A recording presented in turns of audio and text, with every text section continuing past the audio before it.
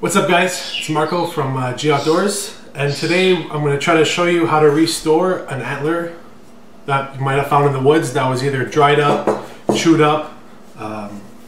So here's the one. I actually found this one a couple weeks ago, and the video is actually on our YouTube page. I'll post a link further down below if you guys want to check it out if you haven't already seen it. And this is the antler I'll be working with today. It's all chewed big time over here. All the antlers points are just completely shredded. So what I'm going to use today is basically just simple modeling clay.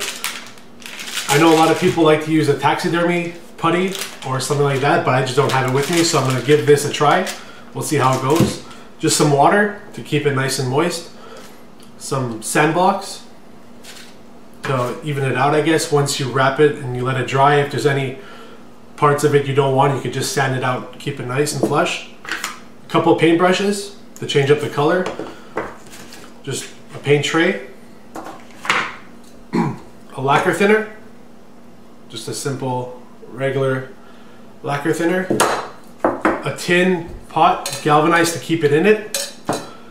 And then a couple paints. I decided to use silver, white to give it a gray once you mix it, and burnt umber for the bases and the brows, basically. So first we'll start off. We're going to use the modeling clay. Alright guys, I got the putty here, ready to go. I'm going to start by trying to fill in this little crater over here that the squirrels or rodents got to. So we'll start with that, and then I'll work my way to the tines.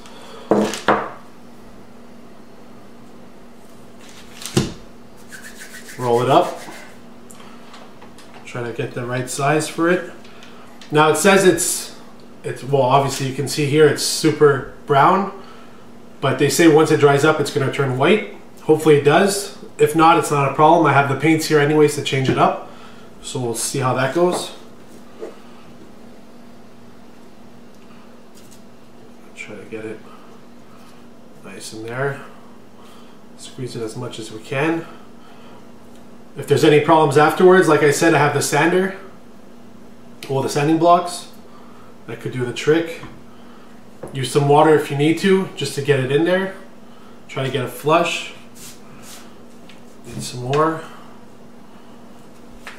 Get that in there.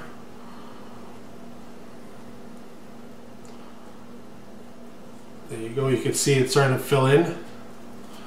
Get just a bit more. Got my buddy here today. Watch out. It's starting to fill in nice. Use a bit more water.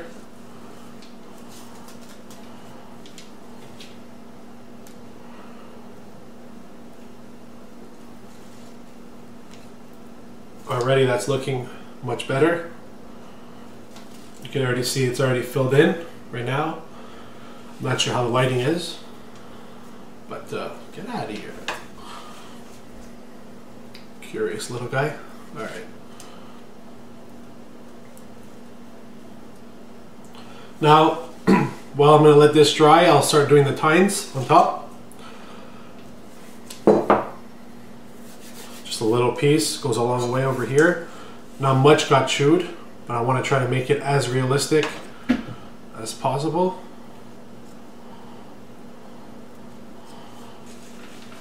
Like that. Get some water in. You want to blend it into the actual antler. Just a bit. Just like that. It's starting to take shape. That's what we want.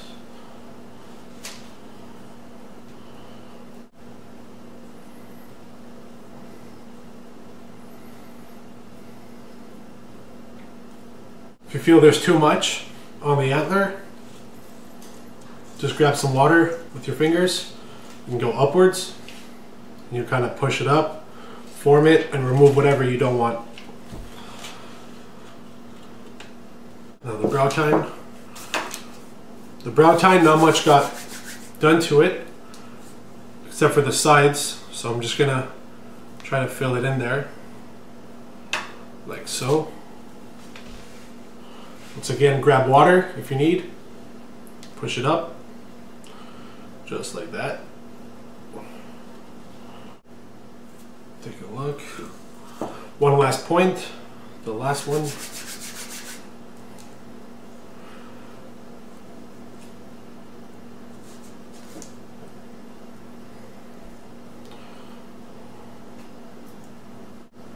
Get some water. Alright guys, so now I kind of finished up quickly, just putting all the mold. If you don't like any points, like I said before, you could always add water. So this is what we have. It's starting to look coming back together. Take a 360 look around it. You never know the back point if it's not how you like. You fix it up now.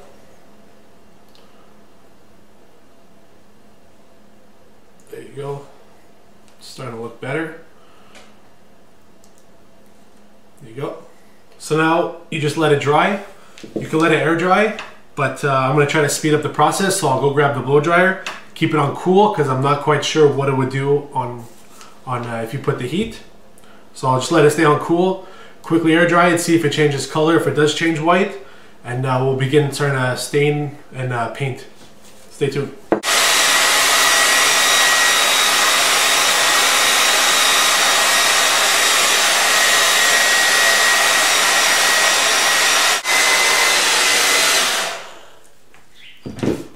Alright guys, as you can see here, it's still pretty dark, but everything seems to be drying up, which is good. There has been a little bit of cracks, but you just go over that with your finger and it should smooth back in. Plus with the paint afterwards that we're going to put on it, it shouldn't be a problem. If you don't like any of the points, you can still try to fix them before they completely dry up. But as you can see, it's starting to get more like an antler, just like that.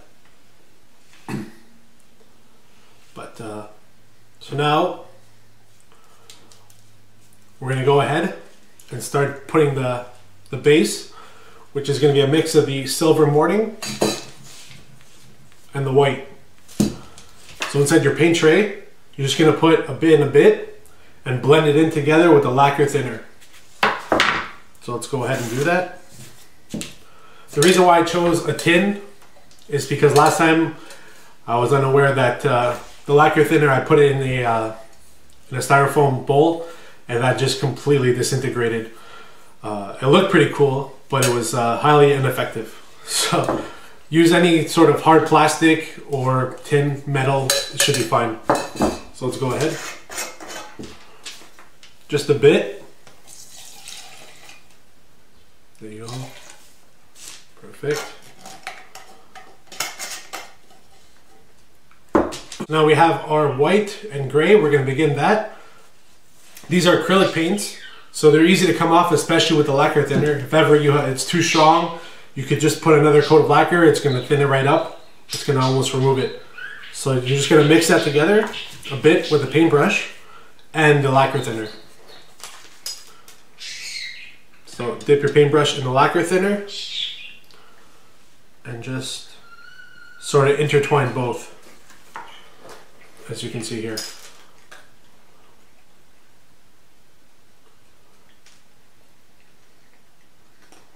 If you feel you need a bit more lacquer, go right ahead. Just integrate both to give it a lighter gray.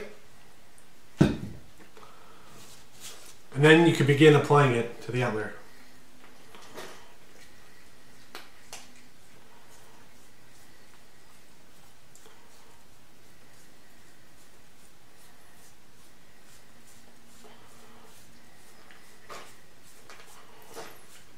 This is going on pretty strong, so I'm just going to add a bit more lacquer once I get there to the tops. Just remove some of the excess.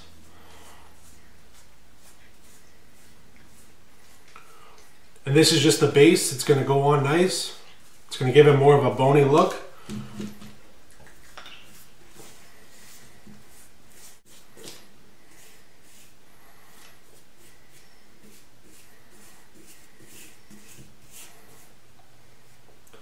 as you can see. It's got more of a natural look than the white. I don't know how it looks in the camera.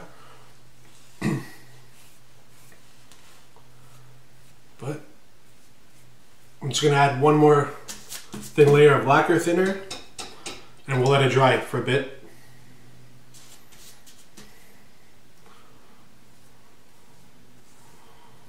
Alright guys, we're back. It's a couple minutes later. It's still a bit wet, but as you can see it's drying up nicely.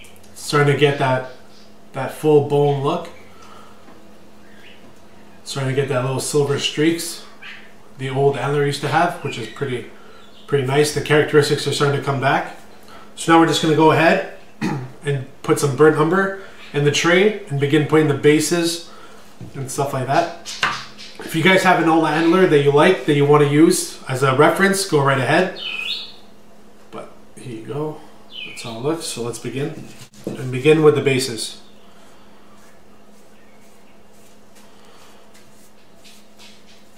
If you see it gets too strong, if there's too much brown, go right ahead and add the lacquer.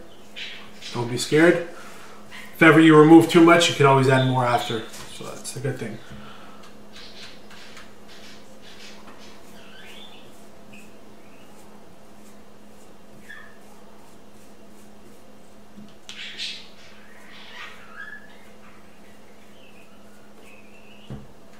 I just went to go get one of the others I found a couple weeks ago just to give me a reference, just to see where the brown stops, how it goes in, etc., etc. So I'm going to continue that now with this Antler.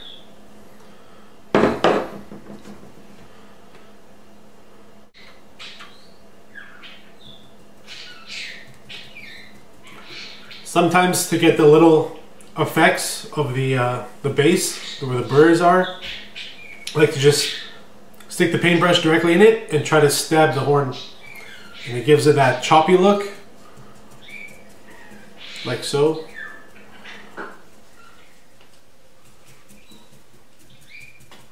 And it gets nice in there. What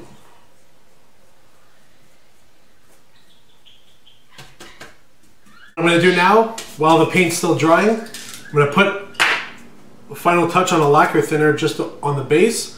And with a knife, I'm just going to go down through it and make the lines kind of look realistic, like this Antler over here. Kind of look like all lines. It's really tough to see, but that's how a natural Antler was. So I'm going to try to get that same effect with a knife. You just go through it.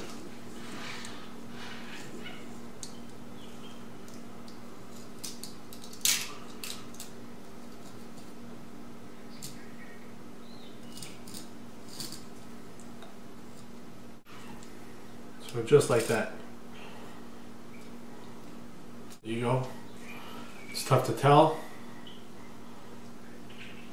It's really hard to see actually. But that's how it is so far. Let's let it keep drying and we'll be back soon, guys.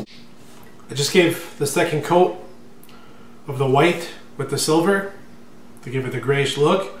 Looks pretty shiny right now, but we're just gonna let that dry. The brown is starting to come in. So, I'll be back soon. Now I'm just going to show you, it's still drying, but this is the finishing touch of what the Antler looks like now. Let's see here. Darker at the bases, kind of fades into the white. And that's pretty much how it's going to be. You could do it however you want. No Antler is the same, but this is just the way I kind of do it. And once again, it was just simply modeling clay, sanding blocks to edge out the sides once if there's too much clay, some white, silver, burnt umber, acrylics, and then I just had the lacquer thinner in a pot. And that was pretty much it. And I think it came out pretty good. If ever I see within the next couple of days when it fully dries, there's any changes to it, I'll be sure to do it. But that's pretty much it. Anyways, I hope you guys enjoyed the video. If you have any questions or comments, feel free to leave it at the bottom of the box, and I'll post the links for our YouTube page at the bottom if you guys want to check out where we found these antlers and other videos of our big finds. Anyways guys, stay tuned. Thanks for watching.